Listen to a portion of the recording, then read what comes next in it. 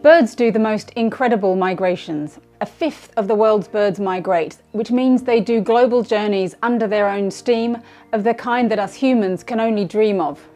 One experience, having 25,000 geese fly right over my head, inspired me with an interest and a passion for these birds.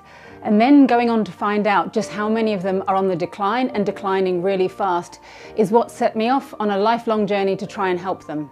On their journeys, these birds face many threats, the natural ones like predators and bad weather, but now more and more the man-made ones like loss of habitat, power lines and climate change. I do long journeys around the world following birds on their migrations in a paramotor, basically hanging from a big parachute with a fan on your back.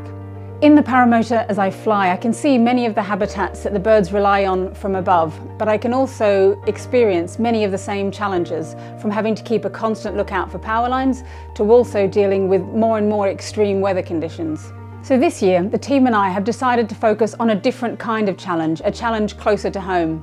We're calling it the Round Britain Climate Challenge.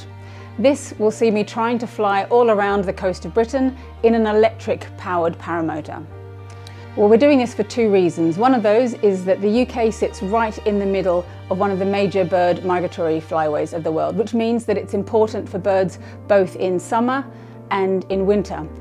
We're also doing it because climate change has become an exacerbating factor in many of the other threats facing migratory birds. It makes them all slightly worse. Whilst our individual actions may seem small, when we act together, we can really make great change happen for people and the planet.